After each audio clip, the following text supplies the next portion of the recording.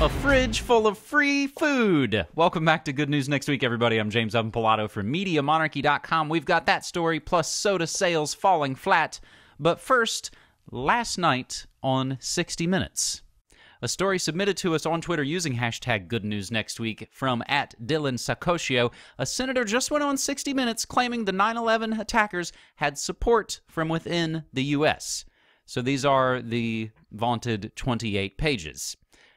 Officially titled Finding Discussion and Narrative Regarding Certain Sensitive National Security Matters, 28 pages long, damning information about 9/11. So what made 60 Minutes do a story last night with former Florida governor, Democratic U.S. Senator, and one-time chairman of the Senate Select Committee on Intelligence, Bob Graham, said this, quote, "I think it's plausible to believe that 19 people, most of whom didn't speak English, most of whom had never been in the United States before, many didn't have a high school education, could have carried out such a complicated task without some support from within the United States."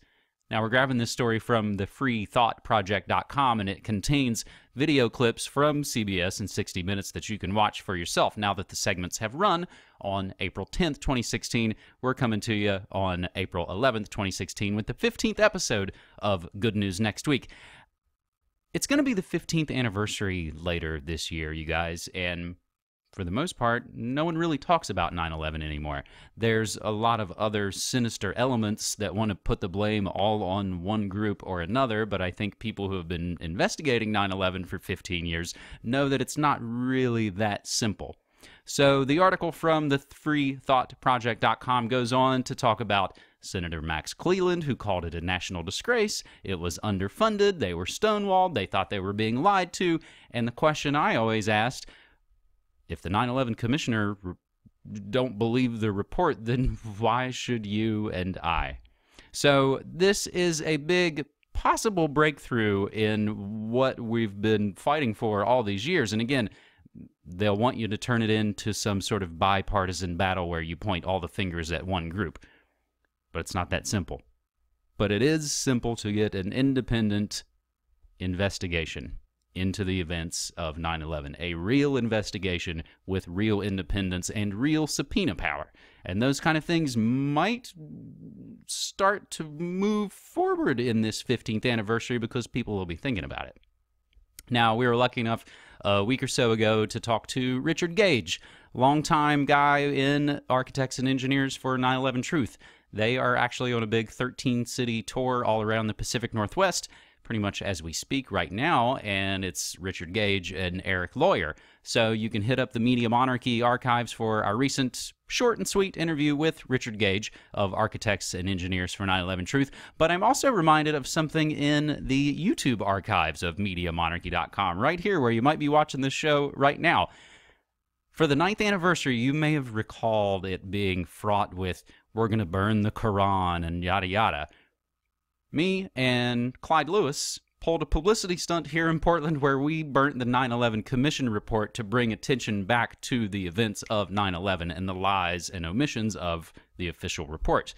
The local Coin news station was actually the only station to come out and cover us and talk about that and give it pretty fair coverage and put us in their entire 9th anniversary 9/11 coverage. That will be linked up in this video as well. Our cover story this week on Good News Next Week, submitted to us by our buddy @Brock West, but we saw it in a lot of places, and that's in some ways why and how we gauge what we want to talk about here on Good News Next Week. What is resonating in a positive way with people? And that's all about why we're doing Good News Next Week.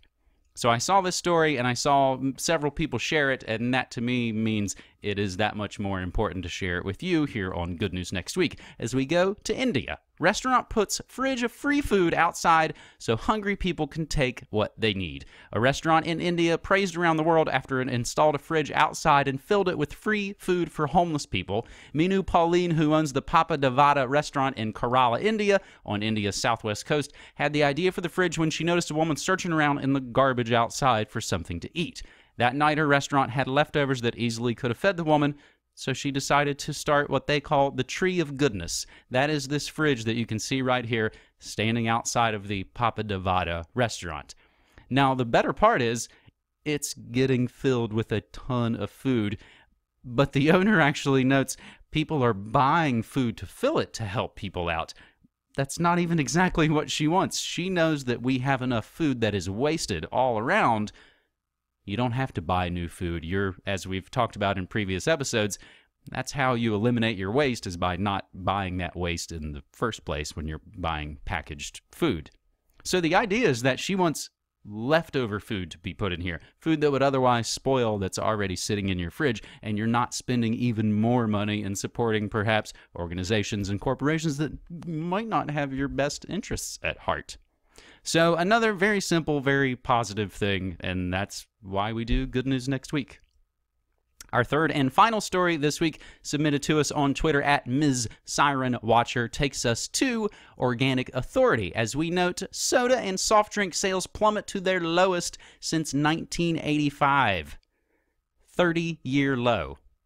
Total volume soda sales declined 1.2% in 2015, an even greater margin than the year before in 2014, and it's essentially been down for 11 years in a row, now putting it at a 30-year low.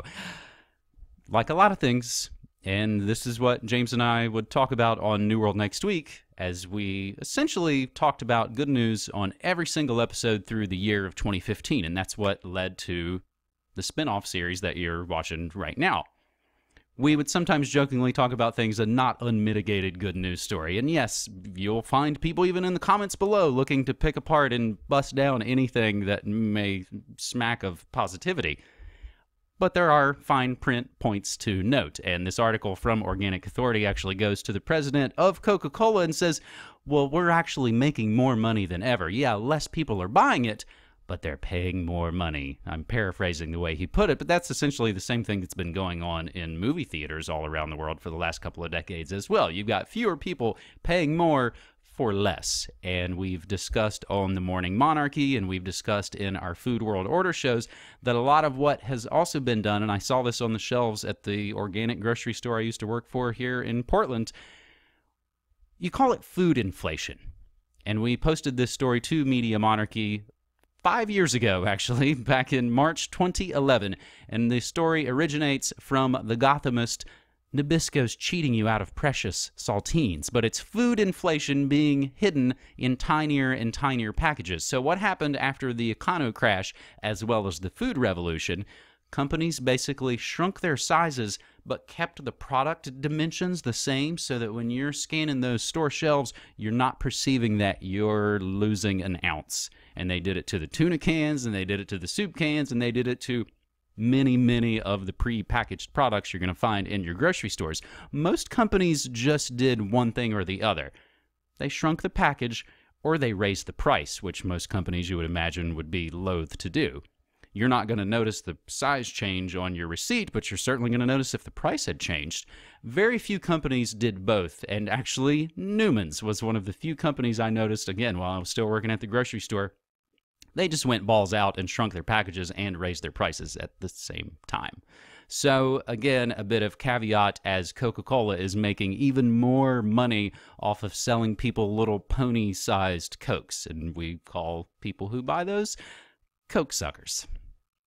Some of the other headlines we are looking at on Good News Next Week, and the current Florida governor comes into play. We had the previous former governor at the top of the show, and now we hit the former Florida governor. He went out for some corporate Starbucks coffee the other day, and he got a super huge earful from a constituent who said he was an asshole who doesn't care about working people and should be ashamed to show his face around here. We can include that video as well, and unfortunately after that the story gets worse. Our buddy Joel Van Doren noted Wells Fargo to pay $1.2 billion to settle mortgage fraud case. However, that would be a fraction of their profits. Meanwhile, UK's younger generations prefer cash, showing we are not a cashless society just yet. And again, from Joel Van Doren, NASA releases 3 million thermal images of our planet Earth that are pretty rad to look at. At Eric Moshe notes cacti can clean drinking water, and grabs that from NPR. Colorado is turning food waste into electricity. Blueberries might even help treat shell shock, what we used to call post-traumatic stress disorder, and that is a report from Science Daily. And we wrap it up since it is National Pet Day, and we, of course, have our pet always in the background of these Good News Next Week episodes. That's Frankie the cat. She's always on these shows, and we appreciate that. Firefighters in Florida rescue a bear cub from a brush fire, and there are cute photos and videos of that, just to give you a little bit of warm fuzzy and a nice, easy way to wrap up this 15th episode of Good News Next Week. We always love your good news at hashtag Good News Next Week, and you can always reach out, james@MediaMonarchy.com. We are going to lean into the positive as the world wants you to give in to the dark side, and we're not going to do it. This has been Good News Next Week for April 11th, 2016. I'm James Evan Pilato from MediaMonarchy.com, reminding you, as always, don't hate the media, become the media. Take care.